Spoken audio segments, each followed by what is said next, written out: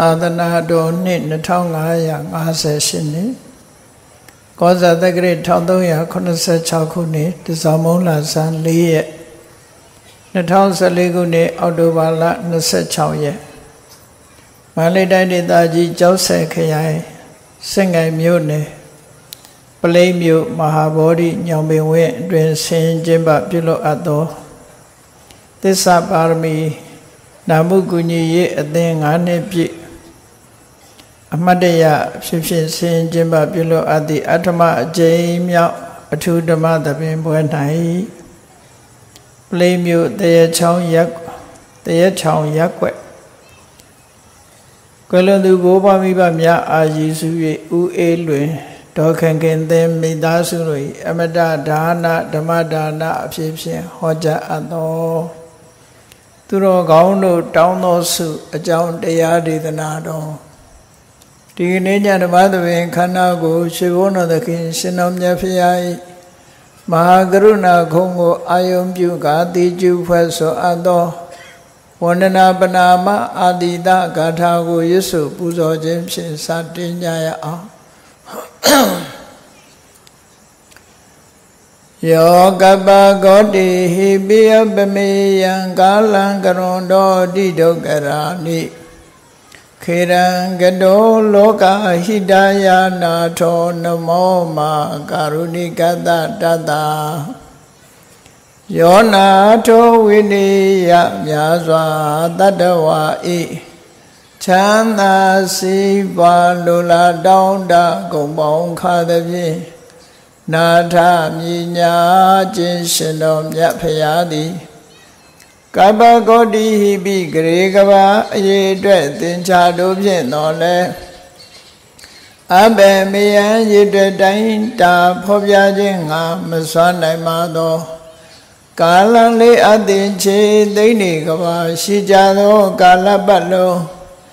Loga Hidaya Tata Loga I Josiva Longa Adido Gerani Osa Adachele Inga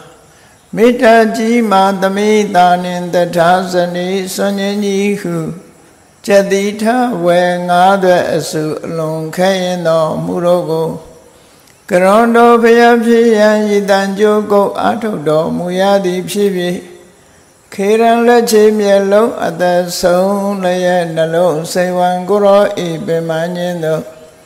Kadobawa Dana Jimpamya Swa Yodo Mugaya Shalibi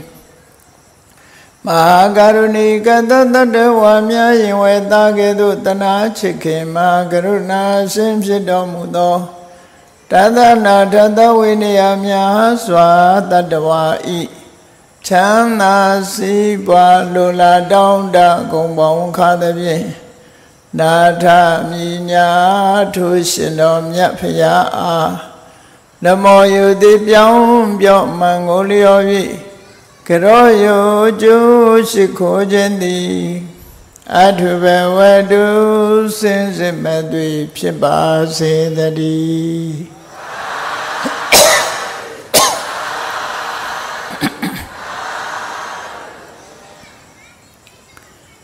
Duro Gaundo Down the soon. Logama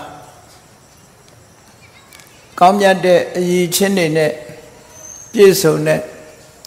Durogamboguri, Saint the Morane Durogambo Duroye, Saint the Moraha, along Webja Channel Durogandeane, Maduro Rudea Sobi.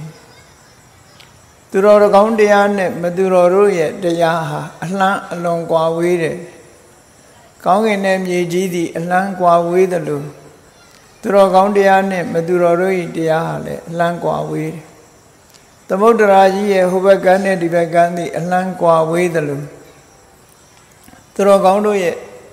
Sini Satane, the Yomadoye, Sini Sata, along Wigwa Lare,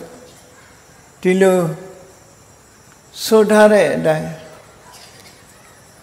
Durogaune, Durogamo Duroye, Quachajeha, alone Chima Repo. Poido de Durogamche on, Jusa Atojam. သူတော်ကောင်းတွေရဲ့စိတ်နေသဘောထားကိုလိုက်နာကျင့်သုံးခြင်းအပြင်မိမိတို့ကိုယ်တိုင်သူတော်ကောင်းအဖြစ်ကိုရယူဖို့ရယူနိုင်အောင်ကြိုးစားအထောက်ကြရမှာဖြစ်တယ်သူတော်ကောင်းဟာစိတ်နေစိတ်ထားနဲ့သက်ဆိုင်တာဖြစ်သောကြောင့်သူတော်ကောင်းဖြစ်ဖို့အတွက်မိမိတို့ရဲ့စိတ်အခြေအနေတွေကိုပြုပြင်ထိန်းသိမ်းဖို့ပဲမြတ်စွာဘုရားရဲ့အဆုံးအမဟာစိတ်ကိုဗဟုပြုပြီးတော့ဆုံးမတာဖြစ်သောကြောင့်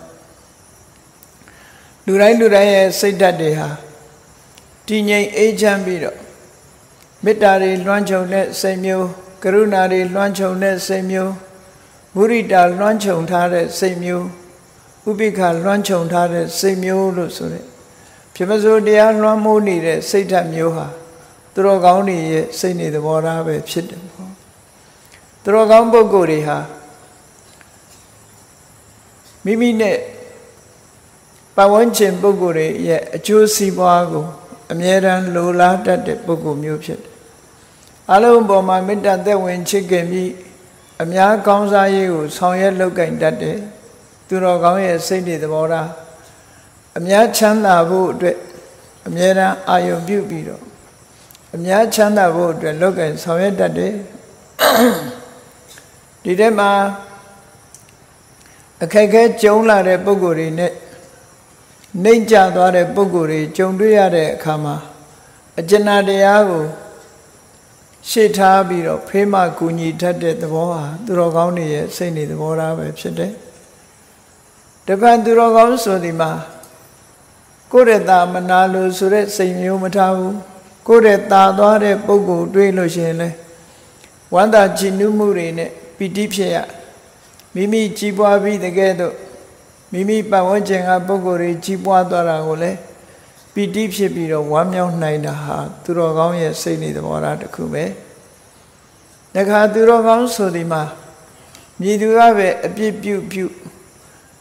အများရဲ့အပြစ်ကိုလစ်လျူရှုထားနိုင်တဲ့ပုဂ္ဂိုလ်မျိုးဥပိ္ပခာလို့ခေါ်တယ်။အများရဲ့အပြစ်ကိုလစ်လျူရှုနိုင်ုံမျှမကအများထံကနေကိုယ့်ကိုကူညီပေးမှာကိုလည်းလစ်လျူပြုထားနိုင်တယ်မိမိကသာလည်းအများရဲ့ကောင်းကျိုးအတွက်ဆောင်ရွက်လို့တယ်အများရဲ့အကျိုးစီးပွားအတွက်ဆောင်ရွက်လို့ပြီးအများအကျိုးတည်ဖို့ဆောင်ရွက်ဖို့ပဲစိတ်ထဲမှာရှိပြီးအများကကိုယ့်ကိုဘာလုပ်ပေးမယ်ဆိုတဲ့မျှော်လင့်ချက်မရှိတာလေဥပိ္ပခာလို့ခေါ်တယ်အဲ့ဒီလိုကိုယ့်အတွက်မျှော်လင့်ချက်မထားဘဲနဲ့အများအတွက်တက်လုံးနိုင်တဲ့ဥပိ္ပခာလို့ဆိုရဲအလွန်မြင့်မြတ်တဲ့ဗြဟ္မဝိဟာရတရားလွှမ်းမိုးပြီးတော့လုပ်ကြအခုလိုသစ္စာပါရမီလို့ဆိုပြီးတော့လူမှုကူညီရေးအသင်းနာမှုကူညီရေးအသင်းဖွဲ့စည်းဆောင်ရွက်တယ်ဆိုတာပါရမီကုသိုလ်နဲ့မှန်ကန်တဲ့အပေါ်မှာယက်တည်ပြီးတော့ပါရမီကုသိုလ်ဖြစ်အောင်ကြိုးစားဖို့လိုအပ်တယ်အမည်နာမပေးထားတဲ့အတိုင်းမှန်မှန်ကန်ကန်နဲ့မိမိတို့ရဲ့ပရဟိတလုပ်ငန်းကိုကြိုးပမ်းအားထုတ်ကြရမှာဖြစ်တယ်။သူတော်ကောင်းတွေရဲ့စိတ်နေစိတ်ထားနဲ့လုံးဝအပြည့်စုံဆောင်ရွက်မှသူတော်ကောင်းဆိုတဲ့စိတ်နေသဘောထားတွေရဲ့အခြေခံကိုမိပြုပြီးတော့မှပြောဆိုမှုတွေလောက်ကိုင်မှုတွေဟာသူတော်ကောင်းတွေရဲ့သဘောအသွင်သဏ္ဍာန်ဟာပေါ်လွင်လာမှာဖြစ်တယ်ပေါ့။သူတော်ကောင်းဆိုတဲ့ပုဂ္ဂိုလ်တွေဟာဘယ်လိုပုဂ္ဂိုလ်မျိုးလဲမိမိရဲ့အခွင့်အရေးဆိုတာကိုလုံးဝမျှော်လင့်ချက်မထားဘဲနဲ့အများအတွက်လောက်ကင်ဆောင်ရွက်တတ်တဲ့ပုဂ္ဂိုလ်တနည်းအားဖြင့်သူတော်ကောင်းဆိုတဲ့ပုဂ္ဂိုလ်ဟာသူတော်ကောင်းမဟုတ်သူတို့ရဲ့တဏ္ဍာမှာဖြစ်လေဖြစ်ထားရှိတဲ့စိတ်ရဲ့အညစ်အကြေးတွေကိုဖယ်ရှားလိုတဲ့ပုဂ္ဂိုလ်မျိုးဟာတကယ်သူတော်ဆိုလိုတာမြတ်စွာဘုရားကဒီဆုံးမတဲ့အခါမှာစိတ်ရဲ့အညစ်အကြေးတွေကိုဖယ်ရှားဖို့ဟာအဓိကထားပြီးဆုံးမဒါကြောင့်မို့မြတ်စွာဘုရားဟောကြားတဲ့သုတ္တန်တွေထဲမှာစိတ်တွေတန်ကိလေထေဒုက္ခတိပါတိကင်္ခာစိတ်ညစ်နွမ်းနေတယ်ဆိုလို့ရှိရင်မကောင်းတဲ့အခြေအနေမျိုးမျှော်လင့်ရမှာမကောင်းတဲ့အခြေအနေမျိုးဖြစ်ပေါ်လာမှသိကြတယ်လို့ဆိုလိုတယ်အဲ့တော့စိတ်ညစ်နွမ်းတယ်ဆိုတာဘယ်လိုဟာနဲ့စိတ်ညစ်နွမ်းတာလဲလို့ဆိုရင်လောဘဖြစ်တယ်ဒေါသဖြစ်တယ်မောဟတွေဖြစ်တယ်မာနတွေဖြစ်တယ် အိတ်တမစ္စရိယာတွေဖြစ်တဲ့စိတ်ရဲ့အညစ်အကြေးတွေမိမိသာကောင်းစားလို့တဲ့စိတ်သူတစ်ပါးကောင်းစားရင်မရှုနိုင်တဲ့စိတ်အဲ့ဒါမျိုးတွေဟာစိတ်ရဲ့အညစ်အကြေးတွေလို့ခေါ်တယ်အဲ့ဒီစိတ်အညစ်အကြေးတွေရှိနေလို့ရှိရင်ဒီပုဂ္ဂိုလ်တယောက်ရဲ့ချမ်းသာဒုက္ခကိုမျှော်လင့်စရာမဟုတ်ဘူးတဲ့မျှော်လင့်မလို့မရဘူးလို့ဆိုလို့စိတ်တွေဝိသုဒ္ဓိသူဂတိပါတိခင်ခါစိတ်တန်ရှင်းလာပြီဆိုလို့ရှိရင်ချမ်းသာဒုက္ခဖြစ်လာမဲ့အခြေအနေတခုကိုမျှော်လင့်လို့ရတယ်လို့အဲ့တော့စိတ်ဟာအမြဲတမ်းအရေးကြီးတော့ဘုန်းကြီးတို့တွေနေ့စဉ်နဲ့ဘဝကိုယ့်ရဲ့တဏ္ဍာမှာဖြစ်ပေါ်နေတဲ့စိတ်ကလေးကိုအာယုံစိုက်ပြီးတော့ကောင်းမြတ်တဲ့စိတ်တွေဖြစ်အောင်ကြိုးစားအထောက်ကြသူတော်ကောင်းတွေဆိုတာတခြားအရာကိုမျှော်လင့်ချက်မထားဘဲနဲ့မြင့်မြတ်တဲ့စိတ်နေစိတ်ထားတွေကိုသာလေအဓိကထားပြီးတော့လိုက်နာကျင့်သုံးကြတာဖြစ်တယ်ဒီကနေ့သူတော်ကောင်းတို့တောင်းသောစုဆိုတာသူတော်ကောင်းတွေဟာဘယ်လိုစိတ်နေသဘောထားတွေရှိပြီးဘယ်လိုစုမျိုးကိုတောင်းတာလဲကိုချင်းတရားကိုဥတီချက်ထားတဲ့သူတော်ကောင်းတွေရဲ့ဆန္ဒဟာအလွန်ထင်ရှားတယ်ပေါ့မြတ်စွာဘုရားရဲ့အလောင်းကြီးတွေပါရမီဖြည့်ဆည်းတဲ့အခါတုန်းကသူတို့တောင်းခဲ့တဲ့စုတွေလောကလူတွေလိုချင်တဲ့စုမျိုးမဟုတ်ဘဲနဲ့တကယ်ကိုမွန်မြတ်လာတဲ့စိတ်ဓာတ်တန်ရှင်းမှုကိုရည်စူးပြီးတော့တောင်းတဲ့စုတွေဖြစ်နေတာအလွန်အံ့ဩစရာကောင်းတယ်ပေါ့အဲ့ဒါကိုအတူယူအားကြဘဝသင်ခန်းစာယူပြီးတော့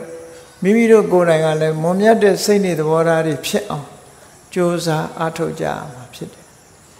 950နိဗ္ဗာန်ဇတ်ထဲမှာဒီ480မြောက်အဂိတ္တိဇတ်ဆိုတာရှိတယ်ဘုရားလောင်းတော်နဲ့ပတ်သက်ပြီးတော့ကျင့်စာရိတ္တစိတ်နေသဘောထားနဲ့ပတ်သက်ပြီးတော့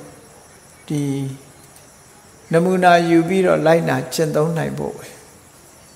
အဓိကကဘဝမှာသင်ခန်းစာယူပြီးတော့လိုက်နာကျင့်သုံးဖို့ရအရေးကြီးတယ်သူတော်ကောင်းတွေရဲ့စံကိုယူပြီးတော့မိမိကိုယ်တိုင်သူတော်ကောင်းဖြစ်အောင်ကြိုးစားအထောက်ကြအောင်ဖြစ်တယ်သူတော်ကောင်းတွေရဲ့စိတ်နေသဘောထားတွေကိုနားလည်အောင်ကျင့်သုံးနားလည်အောင်သဘောပေါက်အောင်စဉ်းကျင်စဉ်းစားလို့မှတ်ယူပြီးတဲ့အခါမှာမိမိကိုယ်တိုင်သူတော်ကောင်းဖြစ်တဲ့ပုဂ္ဂိုလ်မျိုးသူတော်ကောင်းဖြစ်အောင်ကြိုးစားအထောက်ကြဖို့လိုအပ်တယ်ပေါ့တကယ်သူတော်ကောင်းကြီးတွေဟာကိုယ်ကျင့်တရားနဲ့ပတ်သက်တဲ့စုမျိုးကိုသာလိုချင်ကြတယ်တခုသောဘဝမှာဘုရားလောင်းဟာအလွန်ချမ်းသာကြွယ်ဝတဲ့ဗြဟ္မဏမဟာသာလလို့ခေါ်တယ်ဗြဟ္မဏမျိုးတွေကအလွန်ပစ္စည်းဥစ္စာကြွယ်ဝတဲ့ပုဂ္ဂိုလ်မျိုးဖြစ်ခဲ့ဘူးနှမလေးတယောက်မွေးဖွားလာပြီးတော့သူတို့မိသားစုကအလွန်ချမ်းသာပြီးမိဘနှစ်ပါးမျက်ွယ်ပြုတ်သွားတဲ့အခါမောင်နှမနှစ်ယောက်ဟာဒီပစ္စည်းဥစ္စာတွေကိုဝေဖန်ခံခွဲကြရတဲ့အနေအထားမျိုးရောက်ရှေးခေတ်ကာလတုန်းကငွေကြေးဓနနဲ့ပတ်သက်ပြီးတော့စုဆောင်းမှုကအလွန်ကောင်းတယ်ခဏခေတ်လို့မဟုတ်ဘူးရှားပွေထားတဲ့ငွေကြေးဓနတွေဟာသားစဉ်မြည်ဆက်စားမကုန်နိုင်လောက်အောင်ရှေးတုန်းကစုစုဆောင်းဆောင်းထားလေးရှိကြတယ်ပြားကိုပုံတုချကိုရှုလို့ဆိုတဲ့ဟာမျိုးပဲပြားကိုနမူနာယူပြီးတော့ပြားကောင်တွေဟာတိရစ္ဆာန်ပင်ဖြစ်ပေမဲ့လို့သာသမီတွေစားဖို့ဆိုတာပြားရည်တွေစုဆောင်းကြခြားတွေကလည်းပဲထို့တူပဲမိမိတို့ရဲ့သားစဉ်မြေးဆက်ဆင်းရဲဒုက္ခမရောက်ဖို့တိဆောက်ကြတယ်အဲ့ဒီဥပမာတွေလိုပဲရှေးတုန်းကမိသားစုတွေဟာမိမိတို့ရဲ့သားစဉ်မြေးဆက်စားလို့သုံးလို့မကုန်နိုင်တော့အောင်ပစ္စည်းဥစ္စာတွေရှာဖွေပြီးစုဆောင်းခဲ့ကြတဲ့ပုဂ္ဂိုလ်မျိုးတွေဖြစ်ကြတယ်ပေါ့အဂိတ္တိဆိုတဲ့တရေသားရဲ့မိဘတွေဟာလည်းပဲဘိုးဘွားတွေလက်ထက်ကစုဆောင်းလာတဲ့ပစ္စည်းဥစ္စာတွေဟာအလွန်တရာမှများတယ်အလွန်တရာများတဲ့အခါကျတော့ရှေးကသူတော်ကောင်းကြီးတွေဟာပစ္စည်းဥစ္စာပေါ်မှာအနှစ်သာရကိုရှာလေးရှိကြတယ်ပေါ့တမန်အဖြစ်ကြည့်မယ်ဆိုရင်ပစ္စည်းဥစ္စာတွေလက်ဝယ်ရလာရင်ဝမ်းမြောက်ဝမ်းသာဖြစ်เสียပေါ့သို့တော့သူတော်ကောင်းတွေရဲ့အတွေးထဲမှာ ပစ္စည်းဥစ္စာကပေးတဲ့ချမ်းသာဒုက္ခဆိုတာအလွန်နည်းတယ်သိလို့ရှိရင်လည်းအလုံးဟာထားပြီးတော့သွားကြတာဖြစ်တယ်ပစ္စည်းဥစ္စာဒီဆိုရင်တောကကိုဖြစ်ပေါ်စေတတ်တယ်ဒီကနေ့ခေတ်မှာလည်းပဲအလုံးစဉ်းစားပြီးတော့ကြည့်လိုက်မယ်ဆိုလို့ရှိရင်လူတွေဟာပစ္စည်းဥစ္စာတွေရှားဝေစုဆောင်းပြီးတော့မိမိတို့ရှားဝေစုဆောင်းရတဲ့ပစ္စည်းဥစ္စာတွေပေါ်မှာတကြောင်ကြကြနဲ့တောကနဲ့နေနေကြအဲ့ဒီတောကကိုဖြစ်စေတတ်တဲ့ပစ္စည်းဥစ္စာတွေပေါ်မှာပို့ပြီးတော့ဆိုးလာတာမသုံးရဲ့မစားရဲ့မလူရဲ့ဆိုတာမျိုးဖြစ်ပြီးတော့ပစ္စည်းဥစ္စာတွေကိုစုယုံစုထားခြင်းဟာမှန်ကန်မှုမရှိဘူးဒါကြောင့်မို့မြတ်စွာဘုရားကပစ္စည်းဥစ္စာရှာဖွေတယ်ဆိုတဲ့အခါမှာရလာတဲ့ပစ္စည်းဥစ္စာကိုကိုယ်တိုင်ချမ်းသာအောင်သုံးစွဲရမယ်နံပါတ်1နံပါတ်2မိဘတွေချမ်းသာအောင်အသုံးပြုရမယ်နံပါတ်3မိသားစုချမ်းသာအောင်အသုံးပြုရမယ်နံပါတ်4မိတ်ဆွေတွေလိုအပ်ရင်ထောက်ပံ့ကူညီရမယ်နံပါတ်5ကဒါနကောင်းမှုပြုရမယ်လို့အဲ့ဒီလိုမှရှာဖွေထားတဲ့ပစ္စည်းဥစ္စာရဲ့စနစ်တကျသုံးစွဲရရောက်တယ်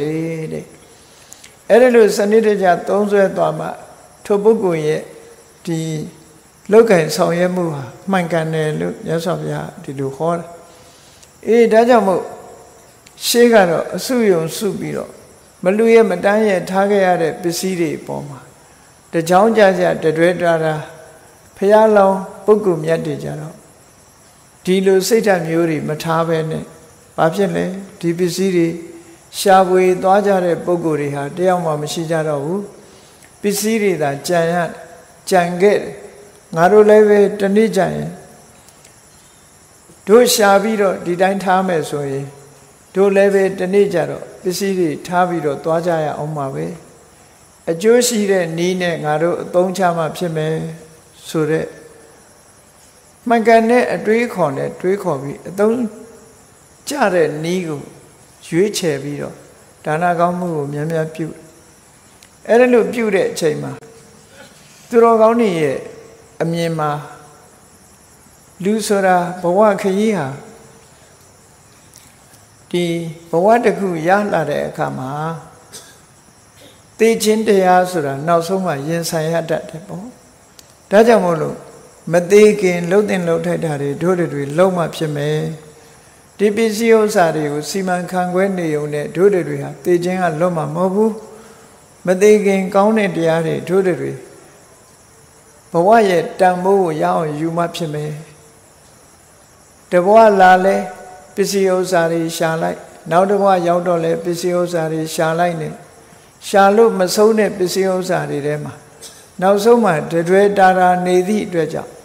ပစ္စည်းဥစ္စာကိုအကြောင်းပြုပြီးတော့မကောင်းမှုတွေဖြစ်ပွားပြီးဘဝမှာဆင်းရဲဒုက္ခနဲ့ကြုံရတတ်တယ်တို့တွေတော့ပစ္စည်းဥစ္စာကိုအကြောင်းပြုပြီးတော့ကောင်းမှုတွေများများဖြစ်အောင်လုပ်မယ်လို့စိတ်ထဲမှာရည်စူးပြီးမွန်မြတ်တဲ့သူတော်ကောင်းတရားကိုကြိုးစားအားထုတ်ဖို့ပစ္စည်းဥစ္စာတွေကိုလိုချင်သူတွေယူကြဆိုပြီးတော့စွန့်လှူထားခဲ့ကြပြီးမိမိတို့မှတော့တောထွက်ပြီးတော့သွားကြတယ်မောင်နှမနှစ်ယောက်တောထဲရောက်သွားတယ်တမန်လောကလူတွေအမြင်နဲ့ကြည့်မယ်ဆိုရင်ကြည်ကြည်တဲ့ချမ်းသာနေတဲ့ပစ္စည်းဥစ္စာတွေကိုစွန့်ပြီးတော့အခုလိုတောထဲသွားနေတာဟာမှားတယ်လို့ထင်ကောင်းထင်ကြလိမ့်မယ်သို့သောသူတော်ကောင်းပုဂ္ဂိုလ်တွေရဲ့အမြင်ကြတော့ပစ္စည်းဥစ္စာတွေနဲ့နေခြင်းကမှားယွင်းတယ်ပစ္စည်းဥစ္စာတွေပေါ်မှာတကြောင်ကြကြဖြစ်ပြီးတော့နောက်ဆုံးအသေးမဖြောက်တဲ့အနေအထားမျိုးတောင်ဖြစ်သွားနိုင်တယ်ပစ္စည်းဥစ္စာတွေတန်ကြီးရှိတဲ့ကုသိုလ်ကောင်းမှုကိုတို့တွေအရယူမယ်တရားတူတရားမြတ်ရအောင်ယူမယ်ဆိုတဲ့ရည်ရွယ်ချက်တွေဥတည်ချက်တွေနဲ့သူတို့မောင်နှမတယောက်တောထွက်လိုက်ကြတယ်တောထွက်လိုက်တဲ့အခါမှာလဲသူတို့ကိုအားကြပြီးနောက်ကလိုက်လာတဲ့ပရိသတ်ကအလွန်များသည့်အတွက်ကြောင့်တောထဲမှာလည်းပဲအချမ်းရံပရိသတ်တွေနဲ့တအုံနဲ့သူတို့ကိုအတူယူပြီးလိုက်နာကြတဲ့ပုံကိုယ်တွေများလာတဲ့အခါနောက်ဆုံးမှာဖះလောင်းဟာ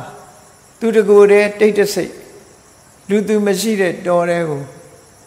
ချိုးချိုးချမ်းချမ်းသူတော်ကောင်းတရားကိုကျင့်မို့ဆိုပြီးတော့ခြေရာဖြောက်ပြီးတော့တောတွင်းကိုရောက်သွားတယ်ဘယ်သူမှသူသွားတဲ့နေရာကိုမသိဘူးအဲ့ဒါလို့တောထဲမှာဒီ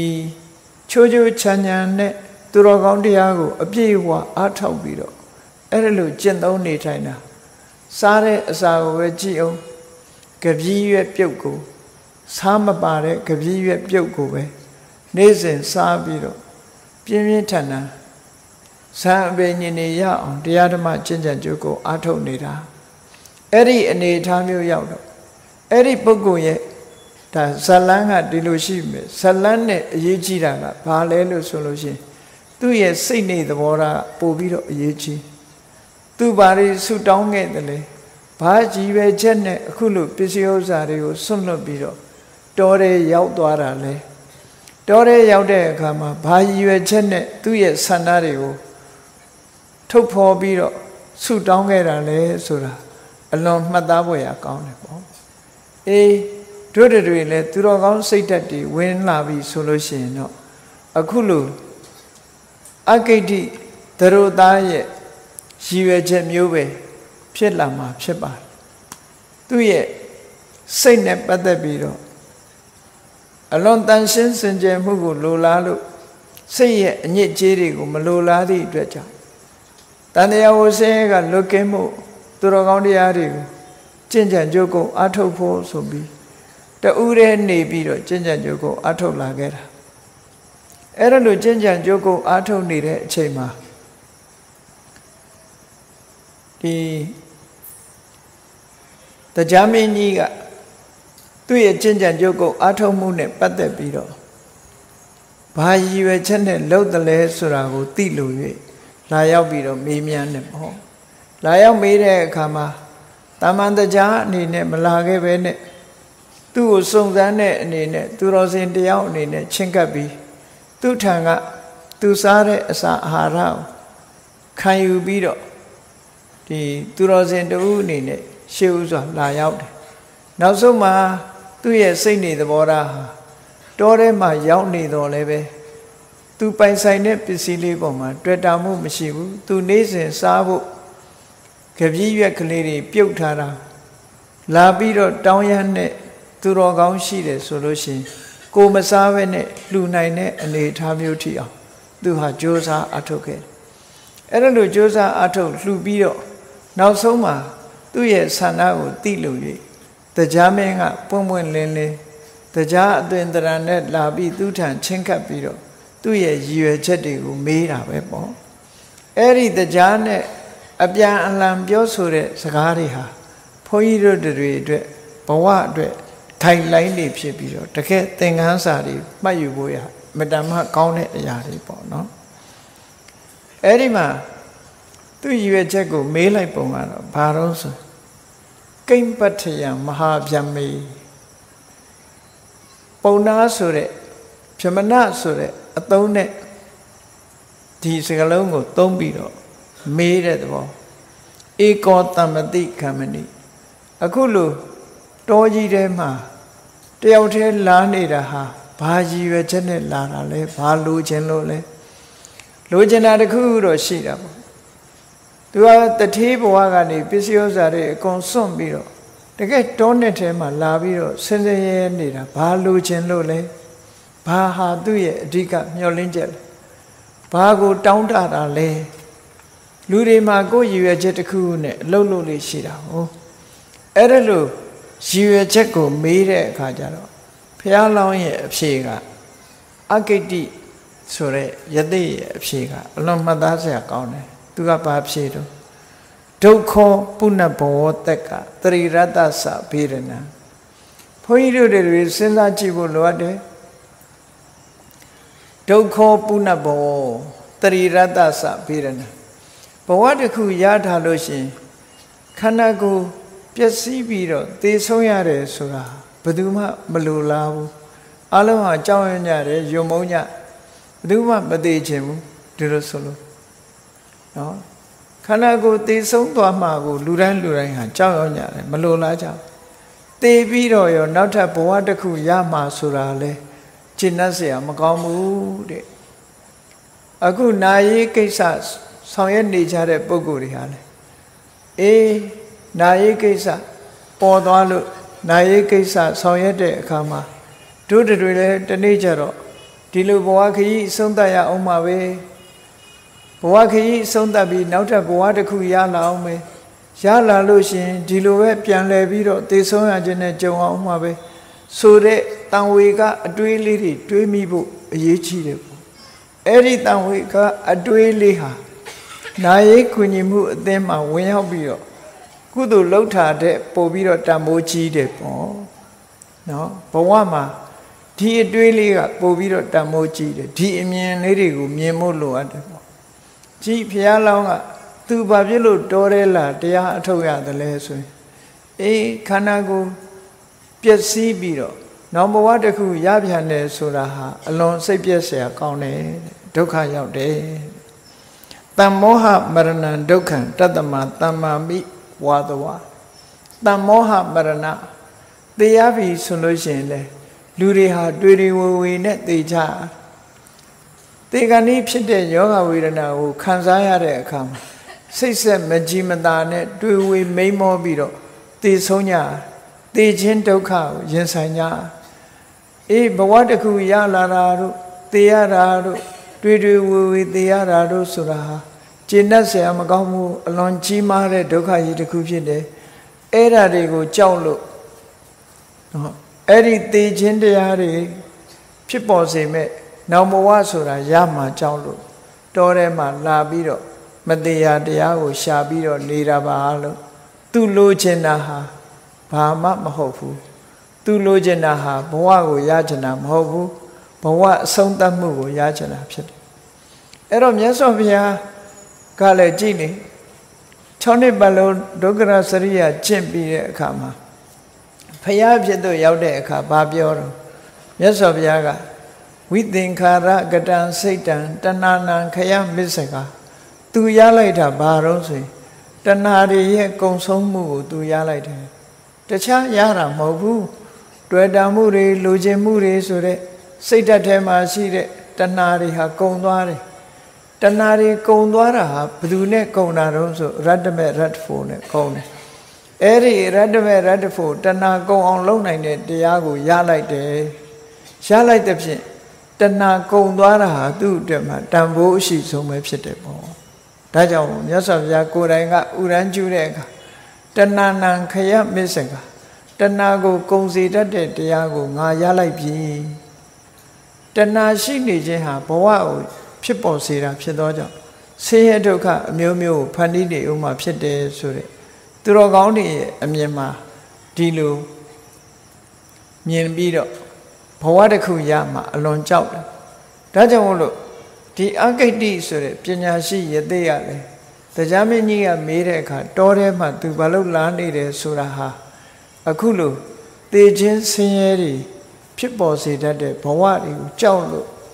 သေခြင်းဆင်းရဲကလွတ်မြောက်ဖို့အတွက်တောထဲမှာလာနေတယ်လို့ဒီလိုပြန်ပြီးတော့ပြောတဲ့အခါတရားမင်းဆိုတာသူတတ်နိုင်တာကိုသူမဆတတ်တဲ့သဘာဝရှိတယ်ဒါကြောင့်မို့လို့ဘုရားလောင်းကိုကြည့်ပြီးတော့သူစိတ်ထဲမှာလဲလာရောက်ခြင်းကိုကတရားစုများတောင်းသလားဆိုတာကိုသိချင်လို့လားတရားစုမတောင်းဘဲနဲ့တန်တရားဝုကလွတ်ဖို့ဆင်းရဲဒုက္ခလွတ်ဖို့ဆုတောင်းတယ်ဆိုတာသိတော့သူကဆုပေးခြင်းနဲ့ကူညီခြင်းနဲ့ပေါ့ဘာကူညီရမလဲဆိုတဲ့အပြောမျိုးနဲ့ဝရန္တိကတ္တဗဓမ္မိယံကိဉ္စိမနသိစတိတခြားစိတ်ထဲမှာလိုချင်တာရှိပြောပါတဲ့သူပေးပါမယ်တတ်နိုင်တယ်များလုပ်ပေးပါမယ်စိတ်ထဲမှာဘာတွေလိုချင်သေးလဲအဲ့တော့လိုချင်သလားဆိုတဲ့မေးတဲ့အခါမှာဘုန်းကြီးတို့တွေနဲ့ကြွာချသွားတာဘာတွေကြွာချသွားတော့ဆိုစဉ်းစားကြည့်သူတော်ကောင်းတွေတောင်းတဲ့ဆုကလိုချင်တယ်ဆိုတာပစ္စည်းဥစ္စာတွေချမ်းသာဒုက္ခတွေဒါတွေမဟုတ်ဘူးသူလိုချင်တဲ့ဆုကိုဘုရားလောင်းကဘယ်လိုပြောတော့ဆိုယေနပုတ္တေသဒါရေသဓနဒိဉံပိယနိစာလတ္ထာနရနတ္တပန္တိသောမောလောဘောနမယီဝတိသူပြောချင်တဲ့စကားလေးကဗမာလိုကြရှင်းရှင်းလေးပဲနော်လောဘရှိနေတဲ့လူတယောက်ဟာတဲ့သာသမီလည်းချစ်တာပဲ Maya Sani to let chitave.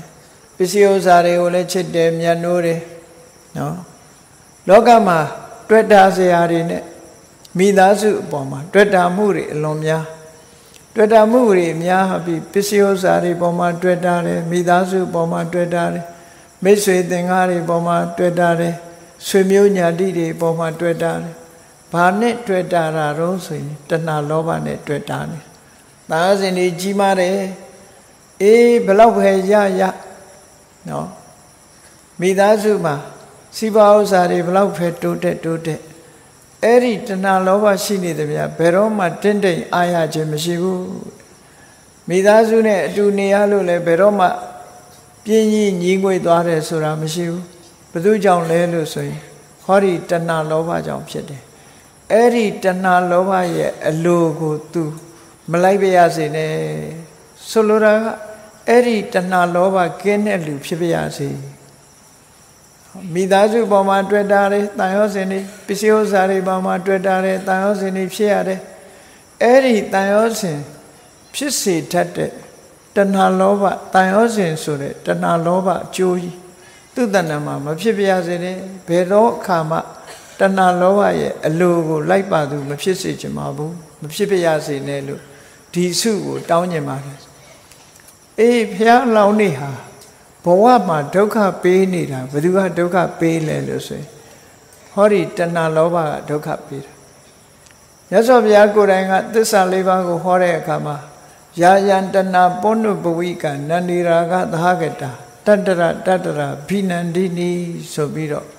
Powa de Gup Sisida, Tanave Ayo Miu Boma, Tuya Ayo Niboma, Nita Data. Tana Lova. Eri Tana Lova, Doka, Pisidat. Totaneku was in Yasobiaga, Nandi Dokata Mulan, Nandi Sure Nidemu, Tana Lova, Se Doka, a Jemmy Pelo. Doga Ludiga, Se Doka, Pelumale, Faulo Maluleluse, Se Doka, Pandi needed Lovago, Mapena, Maluta. Pia Launi Jaro, Se Doka, but do lonely the Le Surago. Adinya Tishi Nale Tare Kata, Say Doka, Loni Duha, Tana Lova Bepside. Dajamu Eri Tana Lova ye, a logo, Vedo Kama, Malabayasine, Laidu, Mepsibiasine, Tisu, Lojemare, the Chasu, Lojema Wulu, Tilo the Jamini, Piambiro, Pure Light. Now to Lojana could do Babioro. Kitan Woto, Hirin Yensa Kawatan, Tata Porita, Yena Sadena, Siandi, Todo Namayi with thee. Lokam Haluriha, Sonjo Nina Murine Jonyara. Pajan Sonjo Nina Raro, Lemiri Sone, Yamiri Sone, Shooting with Sonare, January Sonjone. Go a machine, a lodomari, Jiri, Johnny, Sonshone. Pajon, Sonshona, Rono. Go daughter, go maintain and eka, daughter lay out the cuckoo, load me Lucy. Eddie, Pisiri Osaria, Sonshon daughter day. Daughter go, John Bupido, Sonshon. Eddie, Pisi Osari, Yalare, Pisi Osari, Sonshon John Pite, daughter dear. Eri daughter de aye a logo leve, Peroma Malabiasine, Tutanama, daughter, Peroma Mapiasine, Tito Solo. But why is social young, Yakulu Popiatara? The child social muria, daughter John Chipolare, social muria, Namadi social mua bale, say Chana mu socially. Kutanama, daughter Pelita, Nedavine, say Chana mua, Duran, social. A say to need a chamber G. Peluma Machana Allah Bari, social dwelling. Daughter Penny Boguha, Allah, social dwasida. Dajamu, daughter ha, Powama, social move, Chiposit. Daughter ne Padavido, below Ubama Bailey Shido. Daughter ha, Domine, Latran to it. Misura, too long dware near her, Machan yet have. Told away. Daughter Pelusi, daughter Pete Pogua, you so a cheat and pit on to the soul. မိလောင်သွားတဲ့နေရာသည်အယုတ်ဆိုးအကြည်တန်ဖြစ်တယ်လို့ဒေါသဖြစ်လို့ရှိရင်လေလူမျက်နှာပဲဒေါသဖြစ်တဲ့အချိန်ကြည့်ပေါ့အယုတ်ဆိုးအကြည်တန်လူရုပ်တင်အယုတ်ဆိုးအကြည်တန်တာလားဆိုမဟုတ်ဘူးပြောတဲ့စကားကလည်းအယုတ်ဆိုးအကြည်တန်သွားတယ်ပြောတဲ့စကားတွေကလည်းပဲမိုက်ရိုင်းနေဖြစ်ကုန်တယ်အလုံးဟာအယုတ်ဆိုးအကြည်တန်စေဒါရင်လားလို့ဆိုတော့လောက်ရတဲ့ကြည့်အမေတတ်မိတာတို့အဖေတတ်မိတာတို့မိတ်ဆွေရင်းနေပေါ်မှာပြစ်မှားမိတာတို့ဖရာယဟနာပြစ်မှားမိတာတို့အဲ့ဒီလိုဒေါသဖြစ်လာလို့ရှိရင်ပုဂ္ဂိုလ်တွေဟာပြစ်မှားမိတယ်ကျွလွန်မိတယ်နောက်ဆုံးမှာကိုဒေါသကိုမထိန်နိုင်တဲ့အခါကျတော့ကိုယ့်ကိုစူးစိုက်လုပ်ပြီးတော့ကိုယ့်ကိုသေချောင်းကြံသည်ထိအောင်ဒေါသရဲ့အရှိန်ဟာပြင်းထန်မှုတွေကိုဖြစ်ပေါ်စေတယ်ဒါကြောင့်အဲ့ဒီလိုဒေါသမျိုးရဲ့သူ့တဏ္ဍာမှာဘယ်တော့မှမဖြစ်ပြစေနဲ့လို့ဒီလိုဆိုတာသူတောင်းကျင်တဲ့ဆုဟာလောဘမဖြစ်ဖို့ဒေါသမဖြစ်ဖို့ဒီဆုတွေကိုတောင်းတာလောကလူတွေကတော့ရွှေတွေငွေတွေရဖို့ဆိုတဲ့ဆုတောင်းကျင်တောင်းလိုက်မယ်နော်ရထားတဲ့စီစဉ်ဥစ္စာတွေဘယ်တော့မှမပြတ်ပါစေနဲ့ထာဝရချမ်းသာတဲ့ချမ်းသာဒုက္ခရပါရစေဆိုတာတွေတောင်းကြလိုက်မယ်သို့တော့ချမ်းသာထင်ပြီးတော့သာတောင်းတာတကယ်ချမ်းသာကအဲ့ဒါမဟုတ်ဘူးတဲ့ဖះလောင်းနေကြတော့လူကိုဒုက္ခပေးနေတာဘယ်သူလဲလို့မေးလို့ရှိရင်လောဘတို့ဒေါသတို့ဟာလူကိုဒုက္ခပေးနေတာလောဘဒေါသမရှိနေတဲ့ပုဂ္ဂိုလ်တရားဟာဘယ်တော့မှမငြိမ်းချမ်းဘူးငြိမ်းချမ်းမှုကဆုံးရှုံးနေတယ်ဒါကြောင့်မို့လောဘဒေါသတွေကိုယ်တဏ္ဍာမှာလွှမ်းမိုးပြီးရောက်ရှိတာမျိုးမလိုလားပါဘူးတဲ့ဒါက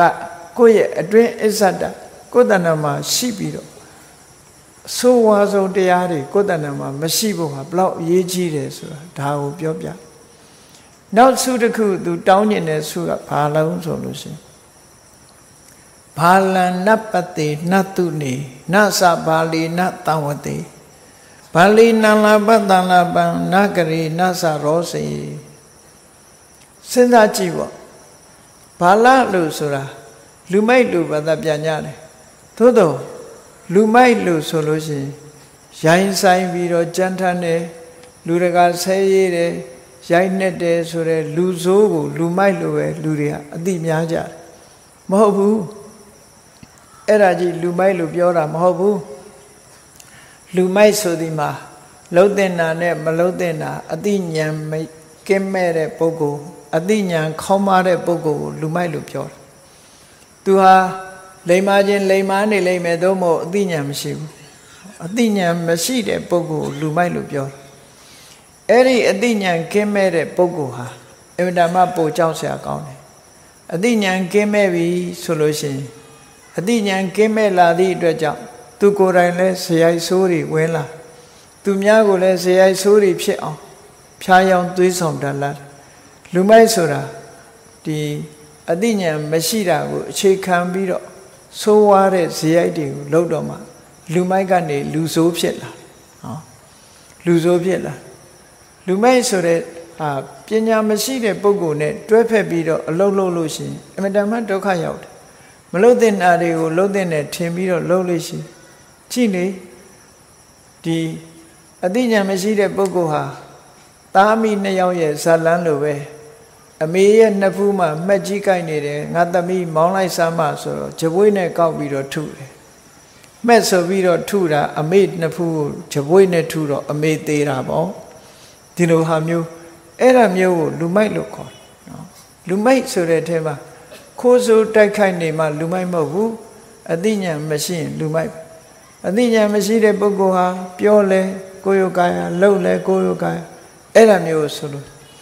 အဲ့ဒီလိုပုဂ္ဂိုလ်မျိုးကိုဘာလံနပတိမတွေ့ပြရစေနဲ့မမြင်မရစေနဲ့အသိဉာဏ်မရှိတဲ့ပုဂ္ဂိုလ်တွေလူဆိုးတွေမတွေ့ပြရစေနဲ့နတုနေသူတို့ရဲ့အတန်လည်းမကြားခြင်းဘူးညသဘာလီနတံဝတိ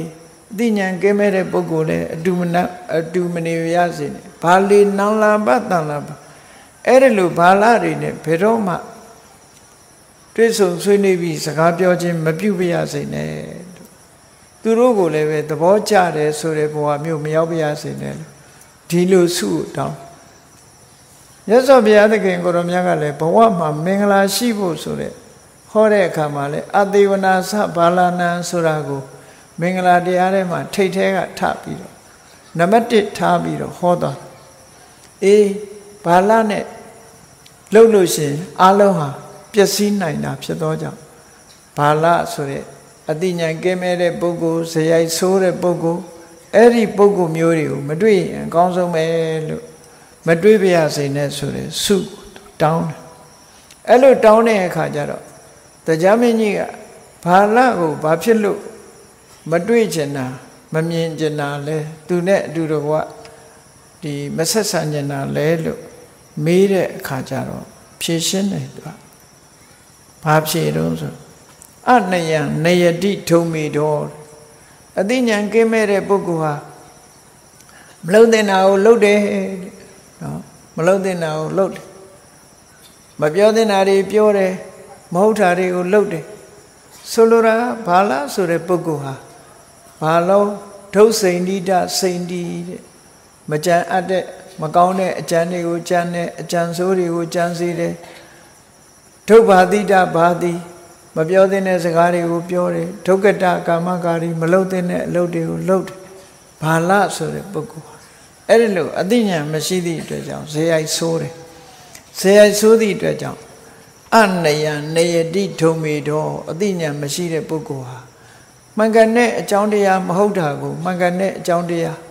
အနေနဲ့လှုပ်ဆောင်တတ်တယ်မလှုပ်တဲ့နာတွေကိုလှုပ်တယ်ပေါ့ဆိုလို့အထုရာယံနိယုံစတိ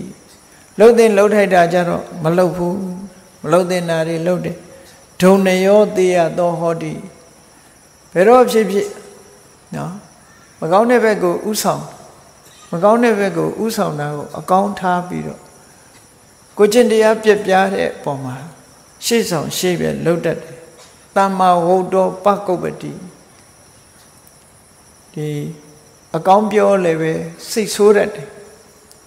ဒါလူမိုက်ရဲ့သဘောထားတွေအဲ့ဒါလို့ရှိကောင်းတာပြောလည်းပဲလက်ခံတာမဟုတ်ဘူးကောင်းတာပြောရင်လည်းစိတ်ဆိုးတတ်တယ်ဝိနယံသောနာသနာတိလူမှုရေးလည်းနားမလဲဘူးကိုချင်းတရားလည်းမလားလူရဲ့ကိုချင်းတရားကိုနားမလဲကိုချင်းတရားဆိုတာလူတွေမှာမိကောင်းဖခင်သာသမီတိုင်းမှာကောင်းမြတ်တဲ့အကျင့်တရားတွေဆိုတာရှိတယ်အေးဒီလိုမပြောရဘူးဒီလိုမဆက်ဆံရဘူးလူကြီးသူမရှိမှဒီလိုမနေရဘူးဆိုတဲ့ကိုချင်းတရားတွေသွန်သင်ထားမှုတွေလူစည်းကမ်းလေးတွေရှိတယ် human dignity ခေါ်တဲ့လူရဲ့ဂုဏ်သိက္ခာတွေဆိုတာရှိအဲ့ဒါမျိုးလူပိုင်းကဘာတစ်ခုမှခေမဆိုင်ဘူးတဲ့ဘာတစ်ခုမှမသိဘူးအဲ့ဒါကြောင့်မို့လို့ဒီလိုအခြေအနေမကောင်းတဲ့ဘာလာမျိုးကိုသာဓုတတ္တအတ္တတနာဒီလိုသူတို့ကိုမတွေ့တာအကောင်းဆုံးပဲတွေ့နေပြီဆိုလို့ရှိရင်သူတို့ရဲ့လောက်ရတွေနဲ့သူတို့နဲ့ဆက်ဆံနေရလို့ရှိရင်စိတ်ဆင်းရဲဖို့ပဲကြုံပဲလို့ဒါကြောင့်မို့လို့လူမိုက်ကိုမတွေ့ချင်တာပါလို့တရားမင်းကြီးရဲ့အမေကိုဒီလိုဖြေအေးအဲ့တော့ဖြေတော့တရားမင်းကြီးကနောက်ထပ်ဆုလိုချင်တာရှိရင်ပြောပါအောင်လို့ဆိုနောက်ထပ်ဘာလိုချင်သေးလဲစိတ်ထဲမှာရှိတာပြောစမ်းပါလို့ဆိုတော့ဘုရားလောင်းကဘာပြောတော့နတ်ဓီရံပတ္တိသူနေဓီရံဓီရေနသဟတံဝတိအေးလူမိုက်ကိုမတွေ့ချင်ဘူးဆိုပဲအရာရာမှာစဉ်းစားဉာဏ်ရှိတဲ့ပုဂ္ဂိုလ်ဇေယိုက်ကောင်းတဲ့ပုဂ္ဂိုလ်တွေပညာရှိတဲ့ပုဂ္ဂိုလ်တွေကိုတော့သူဟာမြင်ကျင်တယ်တွေ့ကျင်တယ်သူတို့သတင်းကိုကြားကျင်တယ်သူတို့နဲ့အတူနေကျင်တယ်ဒီရေနံလာပတန်လာပပညာရှိတဲ့ပုဂ္ဂိုလ်တွေနဲ့စကားပြောကျင်တယ်ဆွေးနွေးကျင်တယ်နော်တံဝရီတန်ဆရောစေအဲ့ဒါကိုလိုချင်တယ်ဒါကိုပဲကြိုက်အသိပညာရှိတဲ့ပုဂ္ဂိုလ်တွေနဲ့ပြောဆိုခြင်းနဲ့ဆွေးနွေးခြင်းနဲ့တွေ့ခြင်းနဲ့ဒီလိုပုဂ္ဂိုလ်မျိုးတွေ့ရအင်မတန်မှတွေ့ခြင်းနဲ့အရာရာမှာသူစိန်တိတစိန်တိကောင်းမြတ်တဲ့အကျဉ်းတွေကိုသာကျမ်းတယ်သူဘာတိတဘာတိကောင်းမြတ်တဲ့စကားတွေကိုသာပြောတယ်သူကတကာမကာရီလုံးတဲ့လှုပ်ထိုက်တဲ့ကောင်းတဲ့အလုပ်တွေကိုသာလုပ်တယ်ဆိုတဲ့ဒီလိုခွန်ကြီးတတ္တိတွေရှိတဲ့ပညာရှင်မျိုးကိုတော့တွေးချင်တယ်အဲ့ဒါတွေကိုသာတွေးပြရစေပါဆိုတော့ဒါဖြင့် ပညာရှိကိုဘာဖြစ်လို့တွေးချင်ရတာလဲလို့မေးတဲ့အခါကျတော့ပညာရှိရဲ့ခုံသိက္ခာတွေပညာရှိတွေးရခြင်းရဲ့အကျိုးကျေးဇူးတွေကိုဘယ်လိုပြောတော့ဆိုနယံနယတိမေဓာဝီပညာရှိတဲ့ပုဂ္ဂိုလ်ဆိုတာဘယ်တော့ဖြစ်ဖြစ်လှုပ်တဲ့နာကိုလှုပ်ဖို့တိုက်တွန်းလေးရှိတယ်ဘယ်တော့မှလမ်းမဘက်ကိုဆက်ဆောင်ပြီးတော့မသွားဘူးမှန်ကန်တဲ့လမ်းကြောင်းပေါ်မှာသာတင်ပေးတယ်မလှုပ်တဲ့အလုပ်ဆိုရင်တားမြစ်တယ်လှုပ်တဲ့အလုပ်လှုပ်ခိုင်းတယ်ပညာရှိပုဂ္ဂိုလ်နဲ့ပေါင်းသည့်အတွက်ကြောင့်ကိုယ်တိုင်ကမသိတောင်မှပညာရှိပုဂ္ဂိုလ်ကမှန်ကန်တဲ့လမ်းကြောင်းပေါ်ကိုယ်တင်ပေးတယ်ဒါကြောင့်လှုပ်ထိုက်တယ်မှန်ကန်တဲ့အကြောင်းအရာကိုပညာရှိပုဂ္ဂိုလ်များဖော်ပြတတ်တယ်အထုရာယနာယောစတိမလှုပ်တဲ့နာကြရင်တော့ဘယ်တော့မှမတိုက်တွန်းဘူးတဲ့သူကိုယ်တိုင်ကလည်းမလှုပ်တဲ့အလုပ်မလှုပ်ဘူးရှောင်းနေသူနေရောတေရတော့ဟောဒီအေးကိုချင်းတရားနဲ့ပတ်သက်လာလို့ရှိရင်လည်းအထွတ်မြတ်ထားပြီးတော့ကျင့်ကြံကြုတ်ကိုအထုတ်တယ်တမ္မာဝုဒ္ဓောနကုပ္ပတိတရားကောင်းတဲ့စကားပြောလို့ရှိရင်လည်းဘယ်တော့မှစိတ်ဆိုးတာမရှိဘူးဟောအကြောင်းနဲ့အကျိုးအကောင်းနဲ့အဆိုးခွဲခြားပြောပြီးဆိုလို့ရှိရင်ပညာရှိတဲ့ပုဂ္ဂိုလ်ဟာနားထောင်တတ်တယ်သူပြောရုံနဲ့ဘယ်လိုပဲပြောစိတ်ဆိုးတာမျိုးမဖြစ်ဘူးတဲ့ဝိနယံသောပါဇာနာတိလူမှုရေးလူကျင့်ဝတ်ကိုသူကနားလဲတယ်လူလောကမှာလိမ္မာရင်ကြီးတဲ့ကိုကျင့်တရားတွေနဲ့ပတ်သက်ပြီးတော့နားလဲတယ်လူမှုဆက်ဆံရေးတွေနားလဲတယ်လူသိက္ခာကိုနားလဲတယ်ဒီလိုဆိုတာပေါ့နော်အဲ့ဒါတွေကိုနားလဲတယ်သာဓုတေနတမဂမောအဲ့ဒါလူနားလဲတဲ့ပုဂ္ဂိုလ်မျိုးနဲ့ပေါင်းရသင်ရတာမှကောင်းဟုတ်တယ်ခုခေတ်လည်းပြောကြတယ်ဒီလူကလူနားမလဲဘူးလူနားမလဲတဲ့လူနဲ့ဒီတွေ့ရတာဟာအလွန်စိတ်ဆင်းရဲစရာကောင်းတယ်ဟောလူနားလဲတဲ့ပုဂ္ဂိုလ်နဲ့ပေါင်းသိမှပိုကောင်းတယ်ဒီလိုဆိုလိုတာပေါ့လေအဲ့လိုပြောတော့တရားမင်းကြီးကထပ်ပြီးတော့ပေးတယ်နောက်ထပ်စုပေးပြရစေအောင်နဲ့လိုချင်တဲ့စုပြောပါအောင်ဆိုသူတောင်းတဲ့စုကဘာတော့ဆိုတတောရတ္တယဝိဝတ္တာနေသူရိယုကမနမတိညအခါကုံဆုံးလို့မနဲ့လင်းလာလို့နေမင်းကြီးထွက်လာပြီဆိုလို့ရှိရင်ပဲတဲ့အစင်သင့်စားဖို့နတ်တုဒ္ဓလို့နတ်အစာတွေပေါ်လာမယ်ဆိုရင်သိကောင်းမှာပဲအဲ့ဒီအချိန်မှလည်းပဲသီလရှိတဲ့ပုဂ္ဂိုလ်တွေရောက်လာလို့ရှိရင်လည်းကောင်းမှာပဲဆိုလိုတာကတော့မနဲ့မိုးလင်းလို့အစာရေစာအစင်သင့်ဖြစ်ပြီဆိုရင်ရလာတဲ့အစာအာဟာရကိုသီလရှိတဲ့ပုဂ္ဂိုလ်တွေကိုလှူချင်တန်းကျင်တယ်နော်အဲ့ဒါမျိုးဖြစ်ချင်တယ်အေးစဉ်းစားကြည့်ဒီကနေ့ခေတ်မှာဆိုလို့ရှိရင်ဓမ္မပြေကဘုရားဘာသာဝင်သူတော်စင်တွေအနေနဲ့စဉ်းစားကြည့်ပေါ့မနဲ့မိုးလင်းပြီဆိုလို့ရှိရင်လေကိုယ့်အိမ်မှာချက်ပြုတ်ကြလို့အစာအာဟာရတွေအစင်သင်းဖြစ်တယ်ယဟန်တန်ဃာတွေကလည်းအိမ်ပေါင်းဟာရောက်ပြီးတော့ဆွမ်းခံကြွလာကြတယ်ဒီအခြေအနေဟာဘုရားလောင်းတော်မှာတောင်းတပြီးတော့ယူရအခုဒီအခြေအနေမျိုးတွေဟာလူတိုင်းဟာအခွင့်သားနေကြအခွင့်သားနေတော့အလွန်ကံကောင်းတယ်လို့ပြောကိုယ်အိမ်ပေါင်းအရောက်သီလရှိတဲ့ပုဂ္ဂိုလ်တွေကိုယ်အိမ်ပေါင်းအရောက်လာကြပြီဆိုတဲ့အခါမှာကိုယ်တဏ္ဍာမှာကိုယ်မှာရှိတဲ့တလုတ်တစွန်းဆိုတာမျိုးလို့ကိုယ်စားတဲ့ထဲကနေပြီးတော့လှူမယ်တမ်းမယ်ဆိုလို့ရှိရင်အလွန်မွန်မြတ်တဲ့ကုသိုလ်ကောင်းမှုကြီးနေ့စဉ်နဲ့အမျှဖြစ်ပြီးတော့နေကြမှာအားလုံးလည်းဒီကုသိုလ်မျိုးရနေကြတဲ့ပုဂ္ဂိုလ်တွေရှိကြတာမြန်မာနိုင်ငံအနှံ့အပြားနည်းနည်းမိုးလင်းတာနဲ့တပြိုင်နက်အိမ်မှာချက်ပြီးပြုတ်ပြီးရှိနေတဲ့အစာအာဟာရရှိတဲ့အချိန်မှာရဟန်းတန်ဃာတွေဆွမ်းခံကြွလာတယ်ဆိုရင်နော်လောင်းကြတယ်လှူကြတယ်ကုသိုလ်ကောင်းမှုတွေလှုပ်ဖြစ်နေကြတာအလုံးကိုမွန်မြတ်တာပဲဖះအလောင်းဟာဒါကိုတောင်မှတမင်ဆူတောင်းပြီးတော့ယူရတယ်ဒီခဏခေတ်မှာသူတော်စင်တွေအနေနဲ့ကိုယ်အိမ်ရှိမှာခုလိုသူတော်ကောင်းတွေရောက်လာတာအစင်သင့်တို့နေစဉ်နဲ့အမျှကုသိုလ်ကောင်းမှုတွေလှုပ်ခွင့်ရနေတာအလွန်ကံကောင်းတာပဲလို့စိတ်ထဲမှာမွန်မြတ်တဲ့ဒီနှလုံးသွင်းတရားတွေနဲ့မွန်မြတ်တဲ့အသည့်တွေသိပြီးတော့ ကုသိုလ်တရားကြိုးစားအထောက်ဖို့အမတန်မှအရေးကြီးတယ်ပေါ့တတောရတ္တယဝိဝတ္တာနေသူရိယုခမနံပတိညကုံဆုံးလို့နေထွက်လာတဲ့အခါမှာဒိဗ္ဗပက္ခပါတုဘဝေယနော်စားစရာတွေအစဉ်သင်းဖြစ်လာမယ်သီလဝံဒောစယာတကအလှကံပုဂ္ဂိုလ်တွေလည်းရောက်လာမယ်ရောက်လာပြီဆိုတဲ့အခါမှာသူလိုချင်တာကဘာလဲလှူစရာတွေရှိနေတော့တထာတောမေနခိယေတာလှူနေတဲ့အခါလဲဘယ်တော့မှမကုံမရစေနဲ့ဘလောက်ပဲလှူကုံသွားတယ်ဆိုတာမရှိပြရစေလှူခြင်းနဲ့သူ့ရဲ့ဒါနအစ္ဆတရားလှူခြင်းတန်းကျင်တယ်ဆိုတဲ့စိတ်ဟာအလောဘလွှမ်းခြုံထားပြီးမစ္စရိယကိုဖယ်ရှားတဲ့စိတ်မျိုးဖြစ်သည့်အတွက်ကြောင့်အလွန်မွန်မြတ်တဲ့စိတ်ဓာတ်မျိုးခုနတုန်းကလောဘကိုဖယ်ရှားအခုလူချင်းတန်းကျင်တယ်ဆိုတာအလောဘဆိုတဲ့တရားရဲ့ထက်သန်လာမှုကိုဖော်ပြခြင်းပဲဖြစ်တယ်မစ္စရိယတရားကိုဖယ်ရှားပြီးတော့အလောဘဆိုတဲ့ကုသိုလ်တရားဟာသူတဏ္ဍာမှာဖြစ်နေတော့တထာတောမေနခိယေတာဘလောက်ပဲလူဘယ်တော့မှမကုန်မရစေနဲ့လှူလို့အားမရဘူးဆိုတဲ့အဓိပ္ပာယ်ကိုပြောတာဘလောက်ပဲလှူမကုန်မရစေနဲ့ဓတ္တဝါနာနုတပေယအေးလူဆိုတာတခါတရံကြတော့စိတ်ထဲကရေရောပြီးတော့လှူလိုက်တယ်လှူပြီးတဲ့အခါကျတော့မှတစိုးတကူသောအကြောင်းကြောင့်လှူပြီးတာမှားတယ်လို့စိတ်ထဲမှာဖြစ်တတ်တယ်လှူပြီးတဲ့အခါနောင်တဖြစ်တတ်တယ်ဝိပတိတာရာခေါ်တယ်နှလုံးမသာမရမှုအဲ့ဒါမျိုးလည်းဘယ်တော့မှမဖြစ်ပြရစေနဲ့တဲ့ကိုလှူပြီးသားအလှူပေါ်မှာပြန်ပြီးတော့မှားတဲ့အမြင်နဲ့ပြန်မြင်တာမျိုးဘယ်တော့မှမကြုံမရစေနဲ့တရားပြက်တာမျိုးဆိုလို့တယ်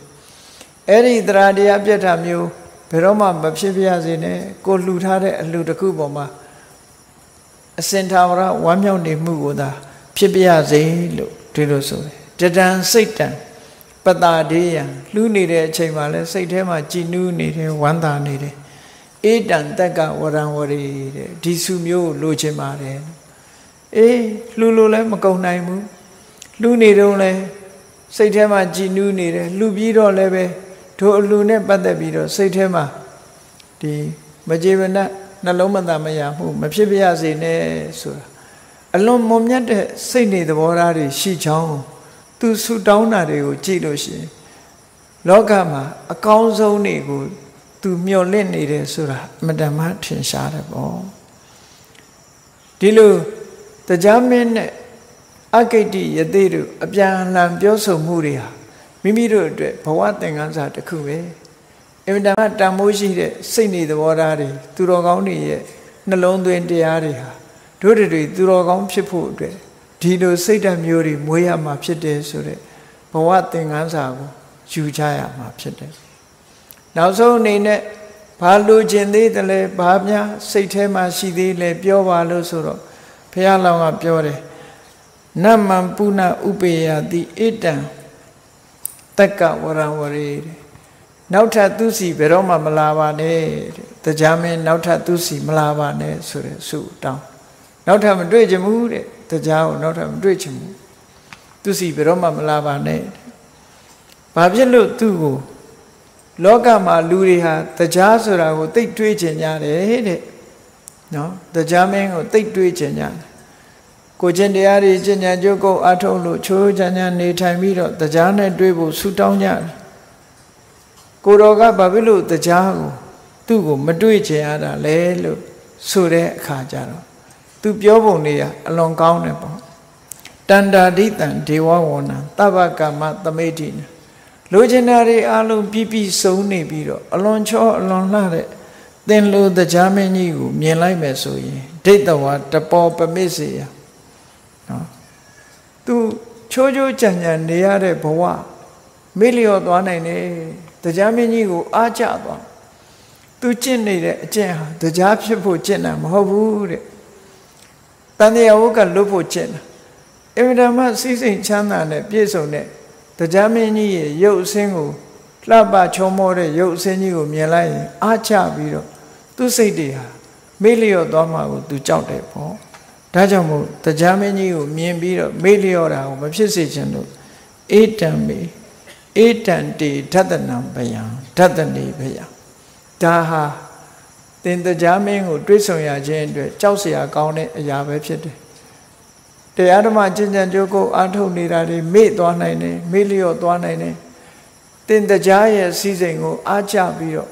လမ်းလွဲသွားနိုင်တယ်ဒါကြောင့်မို့လို့တရားကိုနောက်ထပ်မတွေ့ချင်ပါဘူးလို့ဒီလိုပြောတယ်ဟောသူတော်ကောင်းပုဂ္ဂိုလ်ရဲ့စိတ်နေသဘောထားတွေဟာဘလောက်မွန်မြတ်တယ်သူတို့တောင်းတဲ့ဆုတွေဟာလည်းအလွန်မွန်မြတ်တဲ့ဆုတွေဖြစ်တယ်အကောင်းဆုံးတွေဖြစ်တယ်ဒါကြောင့်မို့လို့တရားချစ်ခင်သူတော်စင်ပြိဿအပေါင်းတို့သူတော်ကောင်းတို့တောင်းသောဆုတွေဟာအပြစ်ကင်းပြီးတော့တကယ်ချမ်းသာဒုက္ခကိုပေးနိုင်တဲ့နိဗ္ဗာန်ချမ်းသာကိုမျက်မှောက်ပြုရပါလို့ဤဆိုတဲ့ဆုတောင်းမျိုးတွေဖြစ်သည့်အတွက်ကြောင့်တို့တွေဟာလည်းပဲမှန်ကန်တဲ့လမ်းကြောင်းပေါ်ရောက်အောင်အခုလိုပဲစိတ်ထဲနှလုံးထဲမှာရည်ရွယ်ချက်ထားပြီးတော့ကုသိုလ်ကောင်းမှုတွေလုပ်ကြမှာဖြစ်တယ်လို့ကိုယ်စီသဘောကျပြီးသူတော်ကောင်းစိတ်ဓာတ်မွေးပြီးတော့သူတော်ကောင်းတွေရဲ့ဆန္ဒမျိုးဖြစ်ပွားအောင်ကြိုးစားအားထုတ်နိုင်ကြပါစေကုန်သတည်း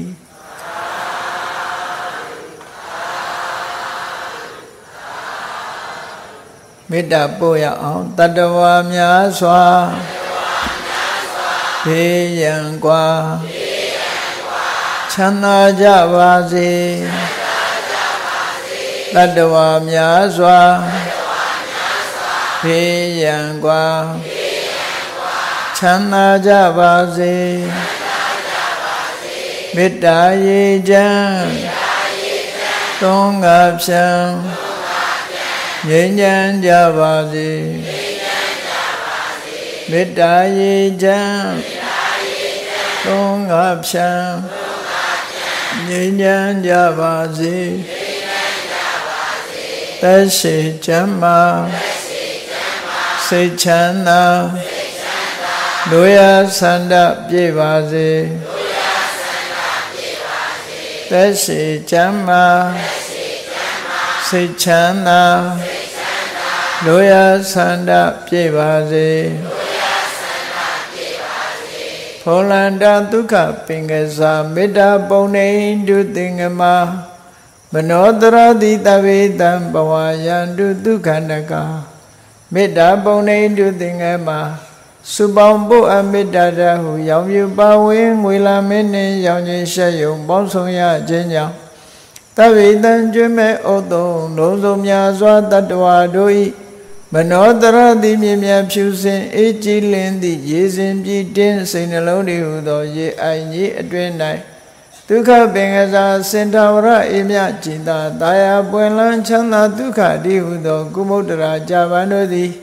ဖုံးလန္တာဝန္တာရှင်မြို့ဝမုံလူလျက်ကြည်နူးပွဲကြုံဖူးပွင့်ညကုန်သည်ဖြစ်၍ဒုက္ခနကလေအောင်လေတဲ့ရောရှက်သင်ပြန့်ပီတိတိဟုသောယနန်တို့သည်ဘဝယန္တုကောင်းစွာမဲ့သွေကြိုင်လိုက်၍နေကြပါစေကုန်တည်း